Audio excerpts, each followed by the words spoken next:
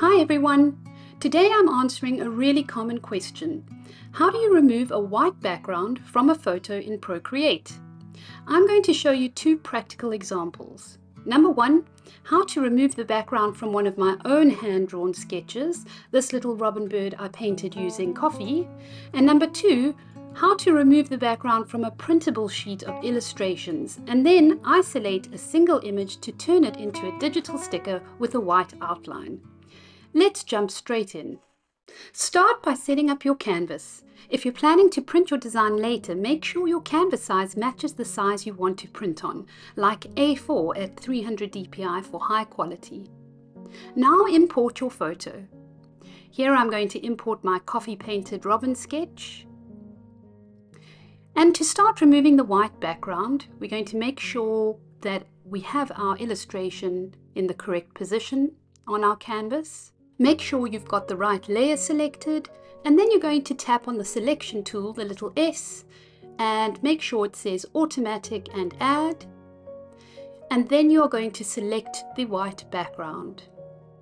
You will see that you can adjust the threshold of that white background or that selection by moving your pencil or your finger to the right or the left. So adjust it to where you feel it is best, and it removes a lot of the white. It doesn't have to remove all the white because we'll show you how to go in and manually erase some of the little few marks that are left behind. Once you've done that, you can then go to the wrench tool and select cut to remove the white background. You can then deselect your background layer and you'll see that the white background has been deleted. Most of it has been, but there are a few little spots like I mentioned there would be, and of course I've got my fingers in the left hand corner here that I want to erase, and I'm going to do that by selecting the eraser tool and the hard brush as the option, just because this gives me a nice clean erasing. And I'm going to go in and just find all those little speckles and erase them.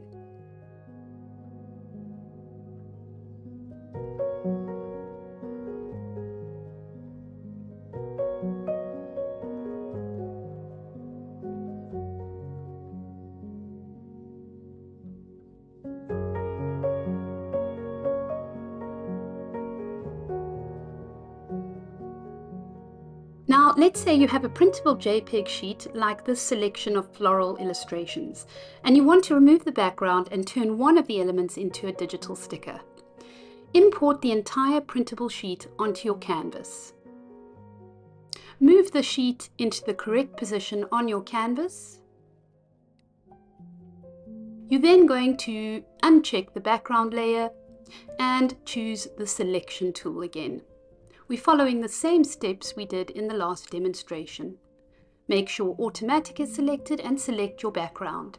Now, the trouble is it is difficult to identify where your threshold is exactly when you have a watercolor texture like I do here. But if you're not happy with how much you've cut off, you can go and make adjustments as you go along and redo the process.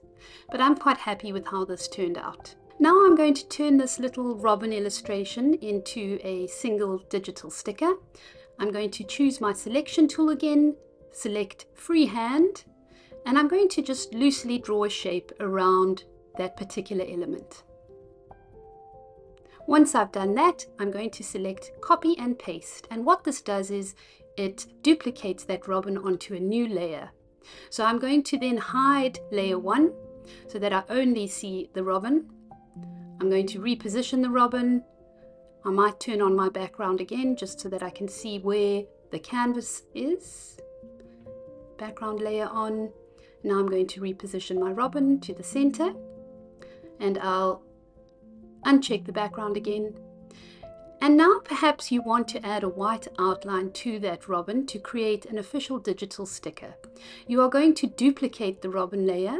You're going to go to Adjustments, Hue, Saturation and Brightness, and you're going to increase your brightness to 100%. You're then going to drag that white layer beneath the colored robin layer. Then go to Adjustments, Gaussian Blur, and slide to apply a blur between 10 and 17%, depending on how thick you want the outline. Once you've done that, go back to your selection tool, select automatic, and then you are going to tap on the screen and you're going to increase the threshold of that background layer and of your selection so that it selects the Gaussian blur area and it creates a natural white outline. You can also adjust the amount you feather it so it softens the edge of that outline. When you're happy with your final result, you can export the image as a PNG with transparency if you've made sure that your background layer has been deselected. If you'd like to practice this, I'm sharing the floral printable sheet you saw today as a flat JPEG for all my Patreon members. You can use it to practice removing backgrounds and adding outlines and turning them into your own digital stickers for mobile, digital planners, junk journaling, scrapbooking, and more. If you found this helpful, don't forget to like and subscribe, and let me know in the comments if you'd like more tutorials like this. Thank you for watching, and I'll see you in the next one.